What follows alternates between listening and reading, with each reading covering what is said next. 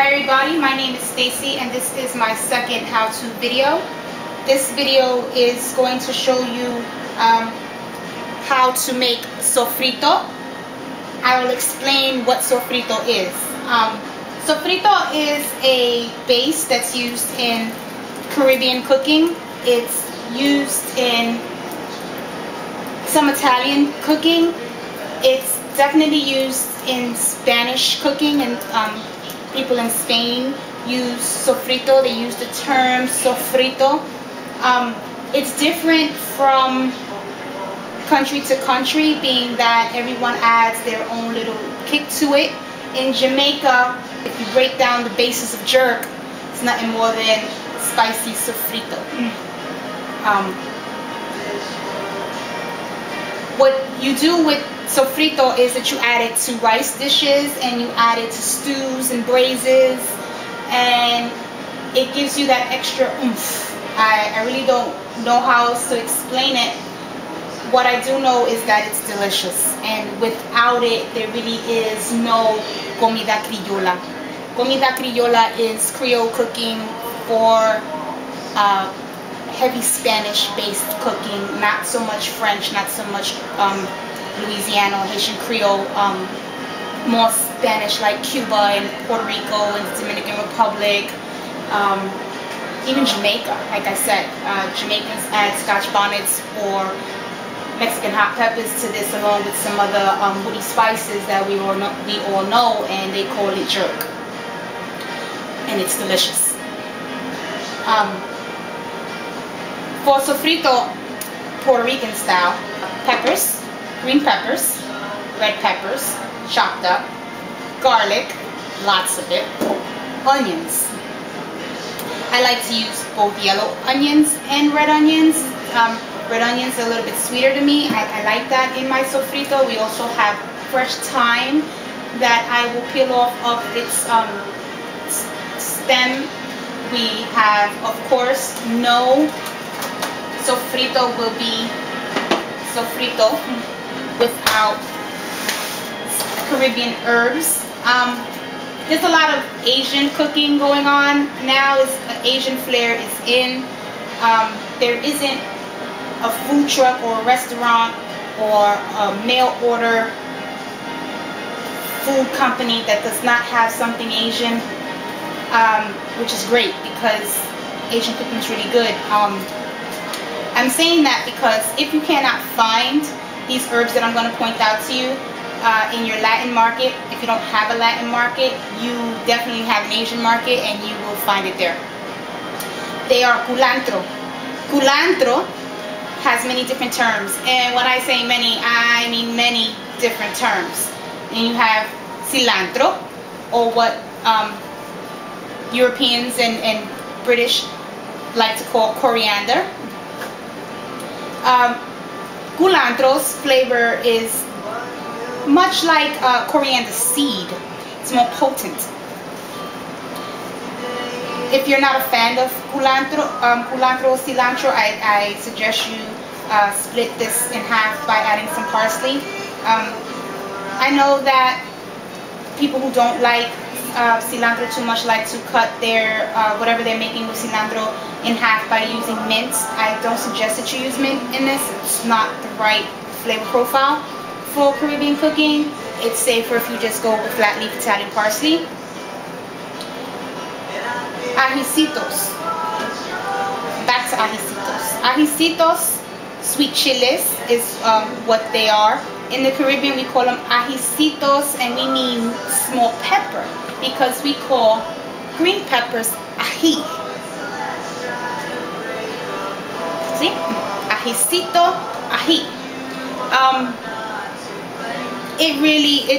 Calling it small pepper does not do it justice. It is not a small green pepper. It is a sweet chile.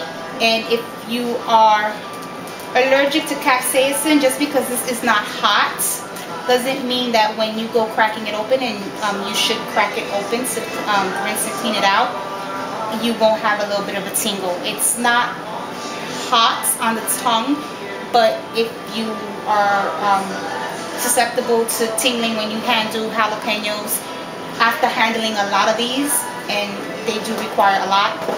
The sofrito requires a lot. You'll start to get a little tingle around your nail bed, and don't scratch your eye. It's nowhere near as bad as jalapeno, but it'll bother you nonetheless. Alright, so what I'm going to do now is I am going to wash off all of the cilantro and this culantro. I'm going to crack open all of our ajicitos, sweet chilies. I'm going to rinse them out. I am going to rinse out half the seeds, and I'm going to keep the seeds in the other half of the ajicitos. I like the flavor profile that comes from the seeds when they get ground up in my food processor for my sofrito. Now, give me a moment and be right back. Hi guys, so this is the second part of the sofrito. I started to ground it up, mill it in my food processor, and all it is you take your peppers and onions and ajicitos and you put them into your food processor and just give it a few pulses, and that's it. With modern conveniences, obviously people start to do things differently. In the old days, and honestly, purists, sometimes I'm in a mood to be pure, sometimes I'm not. We'll still do all of this by hand. Dice up onions, peppers, garlic, and saute them in a little bit of oil. Add sprigs of cilantro. There's no need to chop the cilantro. The reason that they added whole sprigs is because as cilantro cooks, we all know that it discolors, and they remove it once it gets all the flavor out of it. Once people got modern conveniences, of course, there was the blender, the trusty blender. The blender would make it more of a paste and a liquid, and there's a lot of people today that still prefer their sofrito that way. I don't prefer my sofrito that way. I want my sofrito to have substance. The reason I want my sofrito to have substance is because I'm gonna fry it. That's what sofrito means. Sofreír means to saute, to fry lightly. So you don't want this to be too thin, and you don't want it too thin or too finely minced where you can't control it and it burns on you. Remember, there's garlic in here, and if garlic burns, it becomes bitter. Alright, so I'm going to continue pulsing this. A few pulses to get the cilantro down to the bottom, and once the cilantro goes down to the bottom, I pull it out. I don't, like I said, I'm not heavy-handed on the blending. I prefer mine chunky. See how I scrape the edge of the bowl? That's fine for me. If you want everything more homogenized, of course, scrape the bottom of the bowl. I am showing you how I do it. Now, when I mix it all up like this, I can gauge my texture, and I go, okay, you didn't blend that batch well enough, and I'll go in and I'll the next batch into the food processor will be more finely milled. It's like a wine. I don't even know the term of those people, since I don't drink. Those people who mix wines and rums to get the best flavor profile. That's me with my sofrito.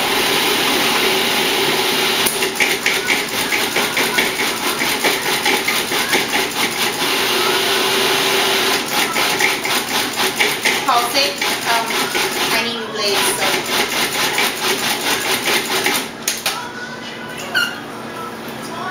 Now, this is the batch that I'm going to make a little bit more fine, so I'm going to scrape off the bowl to get everything incorporated, and then I'm going to add a handful of sofrito, and then pulse it so the sofrito is dragged to the bottom by the force of the blades.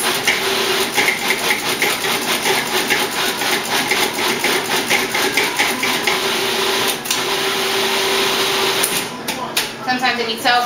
I need new blades. I know that's what the problem is.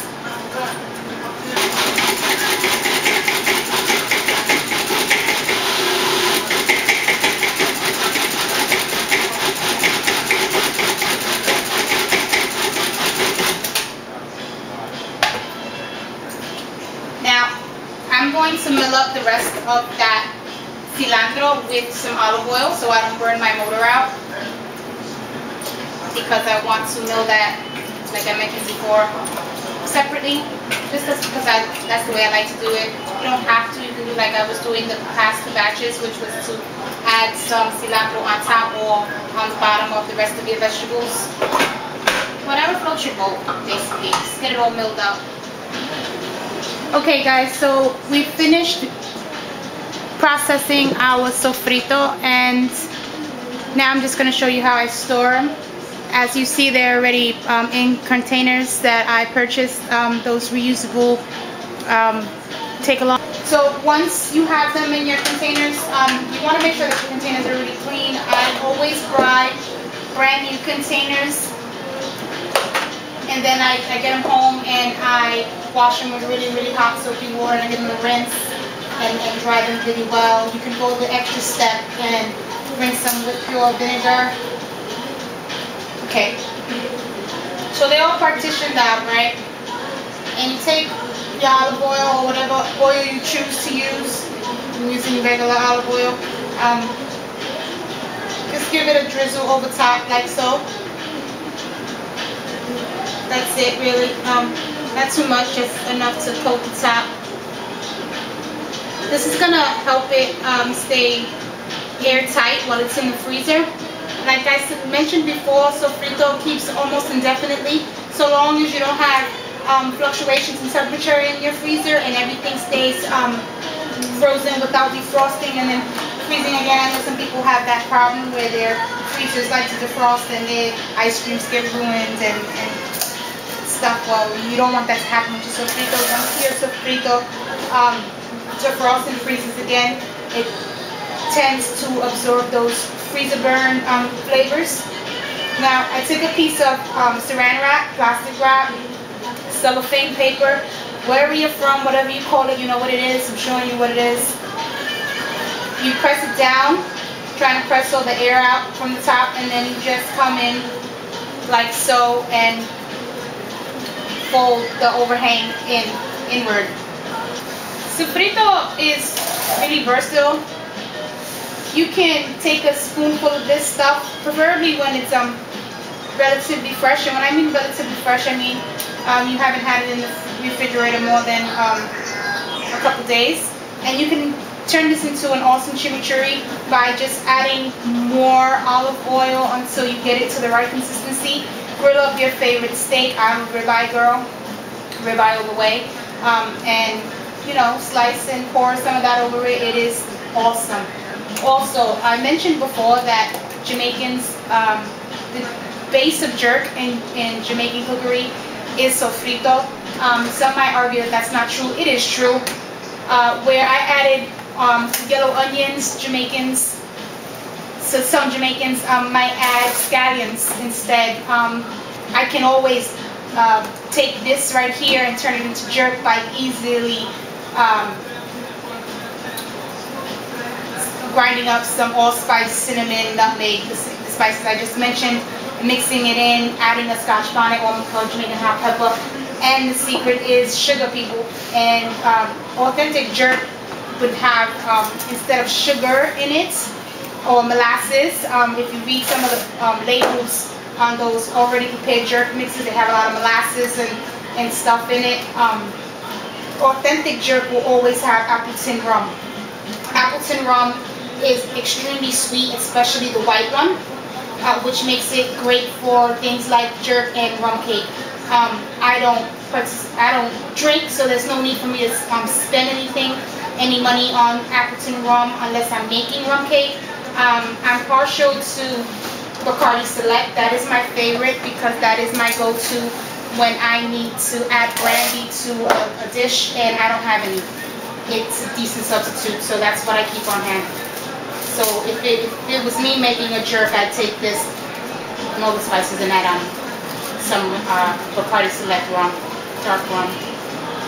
If you don't like rum whatsoever and you wanted to make jerk, take this base again, add the spices, add the brown sugar, the dark brown sugar preferably, or you can add a little bit of molasses. I don't suggest you add the molasses, you might go too far. The brown sugar is better. then I'll just go ahead, oops, don't want that to happen. Just go ahead and close them up and stack them up and put them in the freezer. Bye-bye.